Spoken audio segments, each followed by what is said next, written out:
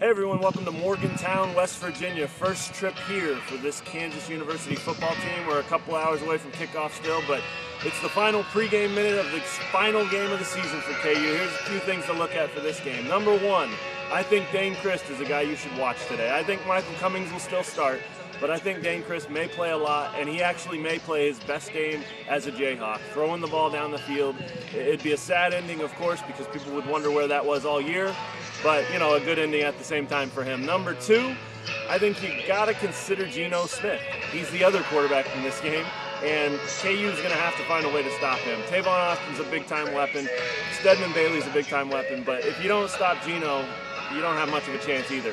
Look for Ja'Cory Shepherd to maybe be a spy on Geno Smith and just stick with him. He has the athleticism and the physicality to be able to do that, the speed, of course, too. So, you know, that's something to keep an eye on. And last, I think one of the things you have to think about for KU is score some points. They've only scored 20 or so per game in the Big 12. 20's not going to get it done here. You got to score more than that. Take some chances, go for it, do some fakes, whatever you got to do. Final game of the season, pull out all the stops and see what happens. We'll have plenty throughout the game, so check us out at KUsports.com, and thanks for checking out the Pregame Minute.